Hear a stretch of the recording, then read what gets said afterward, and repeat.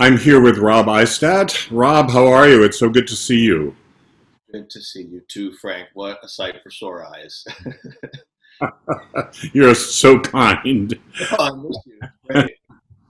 So we're recording this on Wednesday, June 3rd. I'm in New York City. Rob, you're in Long Beach, California. Is that right? Yeah. And how are things there? It's been such a difficult week. It's been such a challenge, and it's very sad for all of us. Long Beach, we had 3,000 people protest, and we had a number of my favorite restaurants and businesses looted and burned. And but what's lovely about Long Beach, people really care about our community, and we all got up the next morning and cleaned everything up, and Uh, it was cleaned up in like 3 hours. There were that really? many people that came out, yeah, which was really heartwarming. And the majority of the people that cleaned up were the folks that were protesting. Ah, right. Well, And that's really meaningful. They never intended for that to happen. that's encouraging.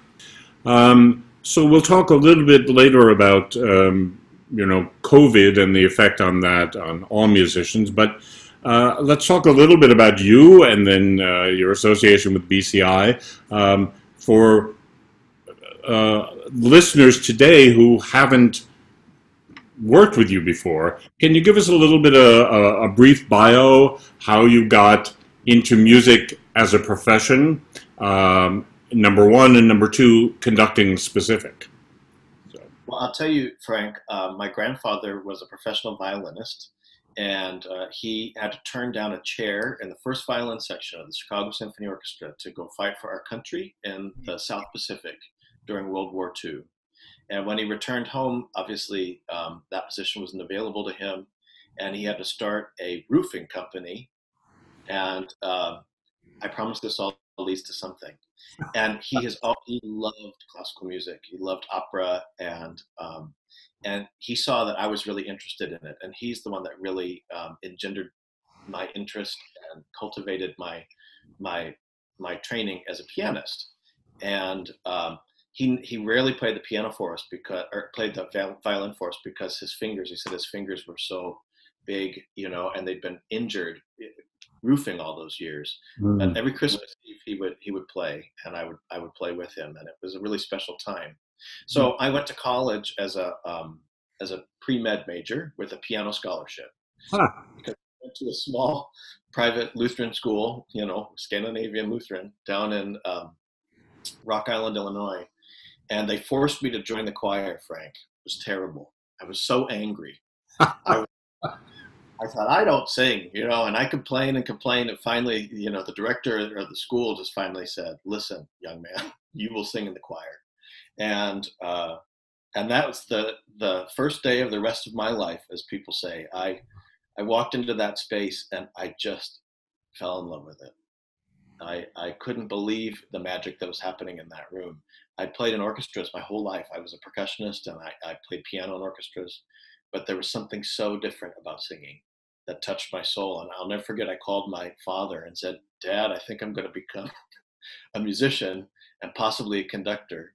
And I was very worried, but he's always been supportive. And he said, "Can you make money?" And I said, "Yes, I think I could make money. I don't think I'm going to be a very, very wealthy person, but I think I will be wealthy in spirit and in friendship and love." And so that's what happened. And I just kept following doors that opened. And had the fortune to meet some amazing teachers in my life. mm. Still with me. So And how did you make your way out to California? How long have you been from Rock Island to California? I that's a funny story. I was auditioning to complete a master's degree somewhere, and I looked at all the places you go: Cincinnati Conservatory and Westminster Choir College. I was very interested in studying with Craig Hella Johnson, who at that time was at UT Austin. I applied. Where else did I apply? Madison. And then my teacher said, "You need to apply to study with John Alexander." And I thought, well, I know John as the professional conductor. I didn't realize that he had a university program. And he worked at this little school called Cal State Fullerton. And so you do what your teacher says. I applied to Cal State Fullerton. And it turns out my my favorite audition experiences were at Cal State Fullerton and with Craig at UT Austin. And the best, well, the saddest day was when Craig called me to tell me he was taking over Chanticleer. And so he would be leaving UT Austin and wouldn't be teaching at all. And it was a great day because my decision was made for me. And I moved to California, never expecting to stay. I completed my master's with John and got to work a little bit with Pacific Chorale, and then completed a doctorate with my teacher, Bill Denning, at USC in Southern California. I really wanted to work with him, and applied for jobs all over the country. And the crazy people at Cal State Fullerton hired me, which some of them were my former teachers, which it has been such an interesting joy actually to work with those people. Yes. And a challenge. And then the crazy people at Pacific Chorale named me a finalist for that job, and never ever expected to have the opportunity to be with them. And it's really a dream. So now you are working with the Pacific Chorale and also teaching at Cal State Fullerton, and many of our choristers will remember quite fondly working with you both at Sonoma and Cal State. Can you talk a little bit about teaching at school? Once classes shut down and we all had to transition to teaching online. Who knew? I've started teaching solfege online. Who knew such a thing existed? But how did this work? I mean, clearly you can't do ensembles online. So talk a little bit about that.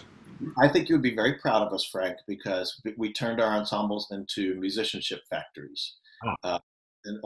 And technique factories for the instrumental side. And so that was actually really beneficial, helping them individually with their solfege and with their ear training, which I think is invaluable.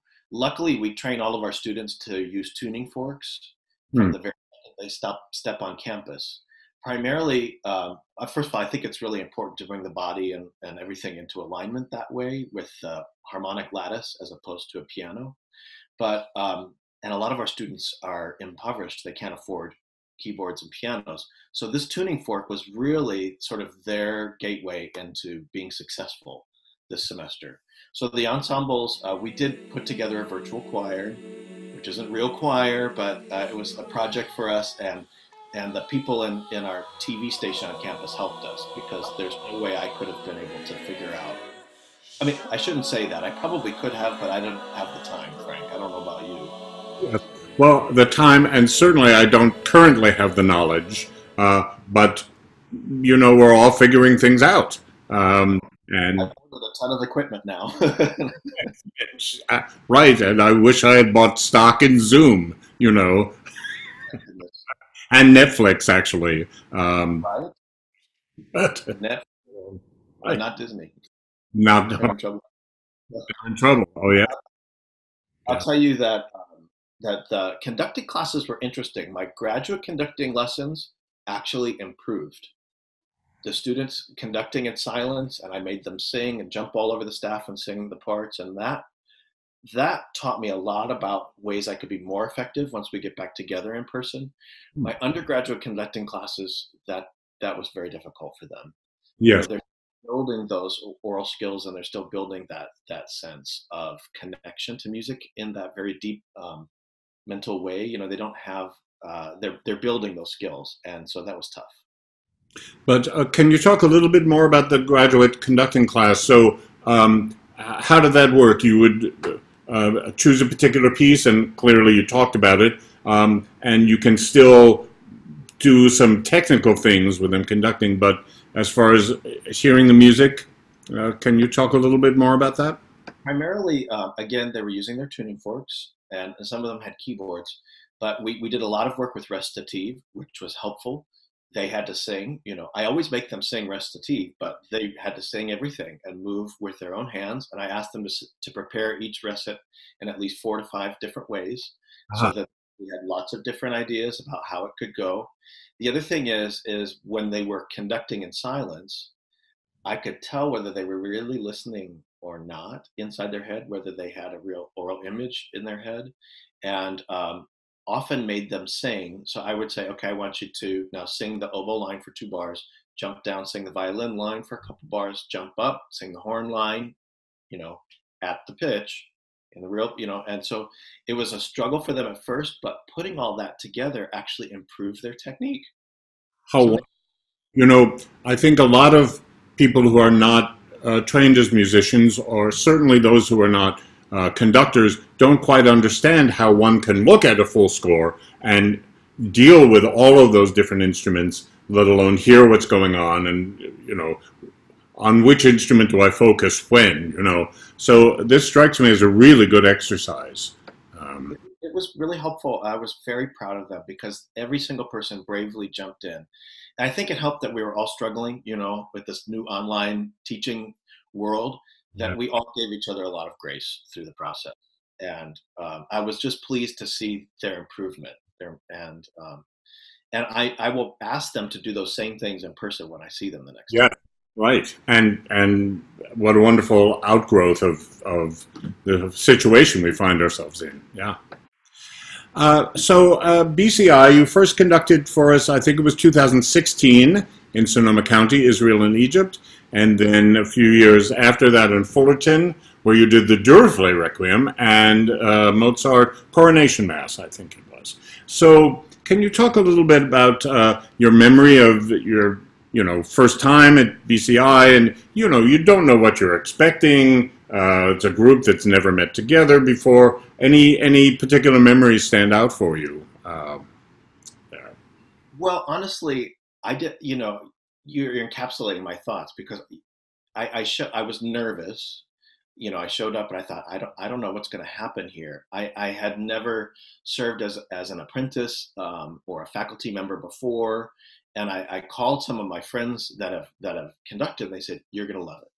You're absolutely going to love it." But just realize that you have to build these bridges. And when I showed up, there was no bridge to be built because the people just embraced one another and me right away. I guess I hadn't realized that people come every year and that they have these beautiful relationships that they cultivate with each other. And my favorite memories are both musical and non-musical. The meals that we shared together were really fun, and I learned a lot. BCI, the folks that come to BCI are so beautifully informed. They're well educated with these amazing stories, life stories and experiences. And I think I learned a lot about life that first year and a lot about myself.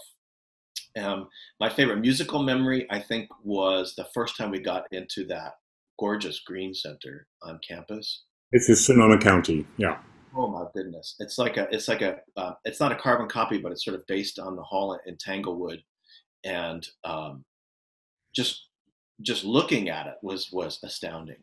But then the sound of that choir in there, with that beautiful symphony, and the amazing soloists that I met some of my dearest friends that year who were your soloists, who I have actually hired to be with me in Orange County with the symphony and the chorale here, because they're just first class, some of the best singers in the world. But I'll never forget. There's that moment in Israel and Egypt where the talking about sort of the angel of death sort of creeping in to the Israelites' space and to the Egyptians, and it's just very foreboding, but beautiful chains of suspensions. And I remember it just ringing in that gorgeous hall. And Beautiful concert hall. And in fact, we were scheduled to go into Ozawa Hall at Tanglewood this summer, carbon copy, and of course that's not to be, and fingers crossed for the future. it will happen in the future. We just have to keep saying that. That's right. That's right. And do I remember correctly that when you did the Duruflé, that was your first time conducting the full orchestra version? I Or had only conducted the chamber orchestra version with the horn, the trumpets, and the harp, and some strings. What a privilege! Every organization that, I shouldn't say this, but every organization tries to figure out how to do things in a way that will save a little money, and so they're like, well, why don't we just use the chamber orchestration? So conducting that big orchestration for the first time was life changing. My goodness, what an experience for all of us. Yes, and I think this is one of the reasons our choristers so enjoy BCI and come back year after year because they get the opportunity to do a full orchestra version of the Duruflé, for example, which they may not get to do at home. Yeah. And you hired this fantastic orchestra. I'm looking around at my friends saying, wait, these are my friends that play in the Los Angeles Philharmonic and the Pacific Symphony.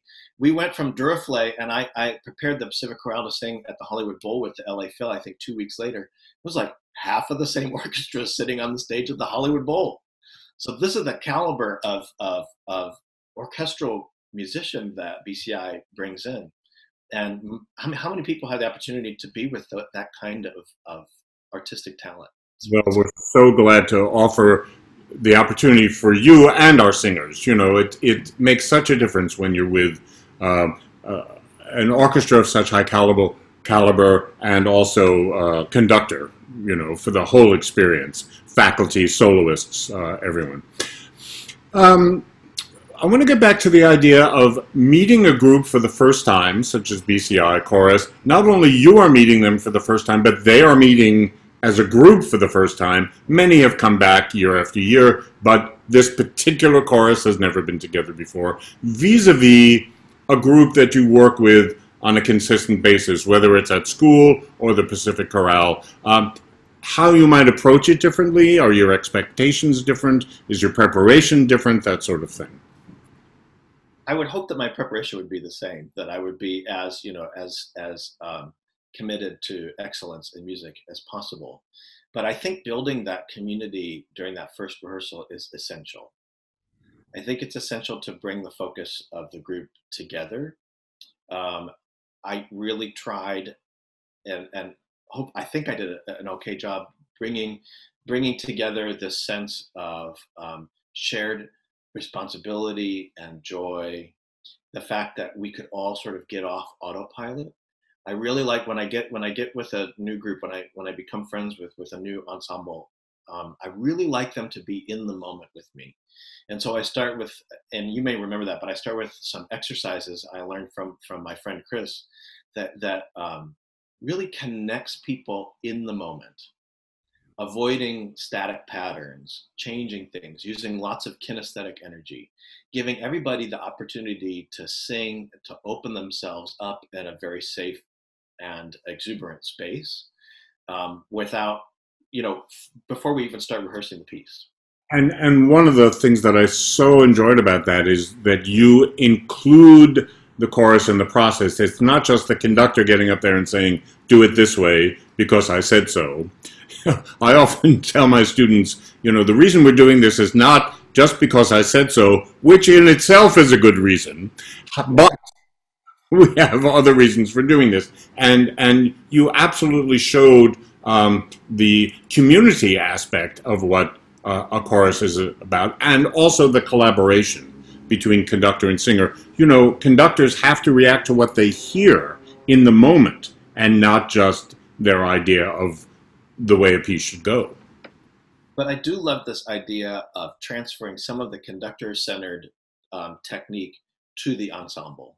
I think creating that sense of shared responsibility and asking for input is essential to building not only rapport, but a shared dedication to the highest artistic level.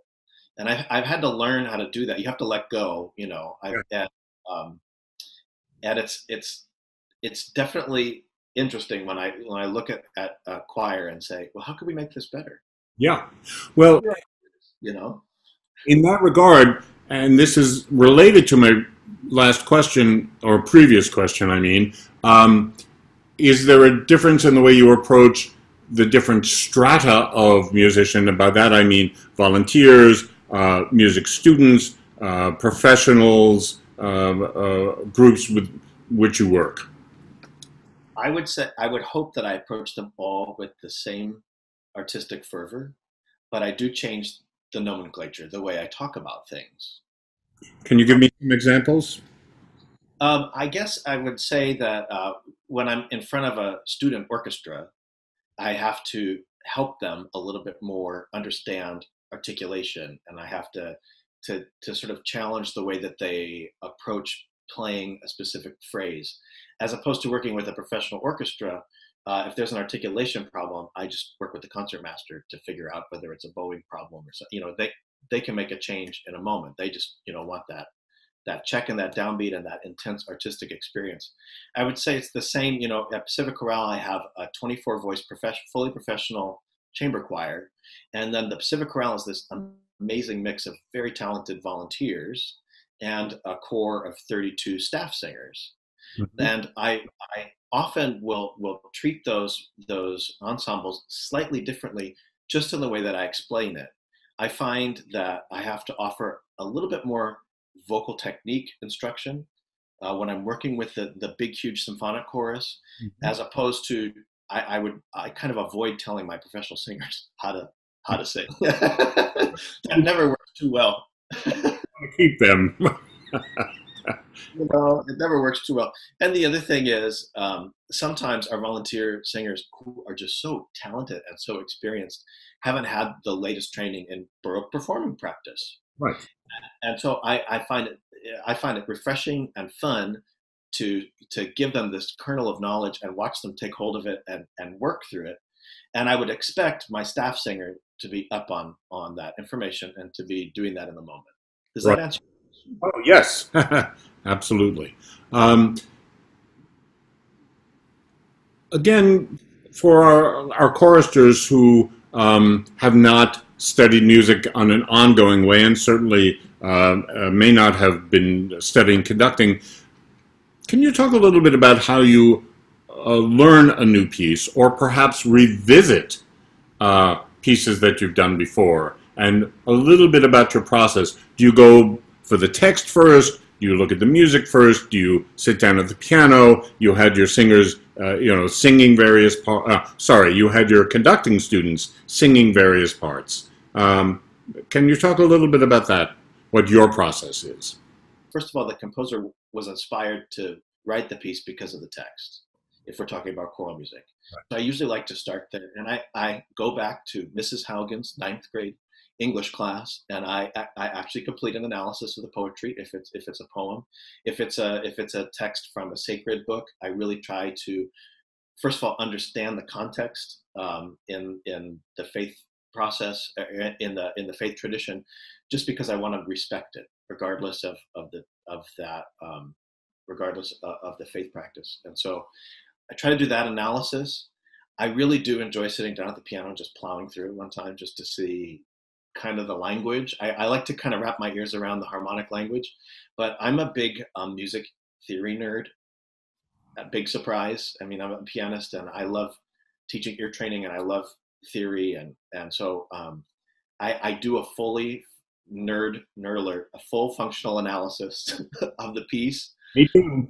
I do. It helps me hear it better. It just helps me sort of take all that information. I always tell people that, I'm sitting here, I'm teaching Monteverdi Vespers right now, and I say, this is not music. That's my first class.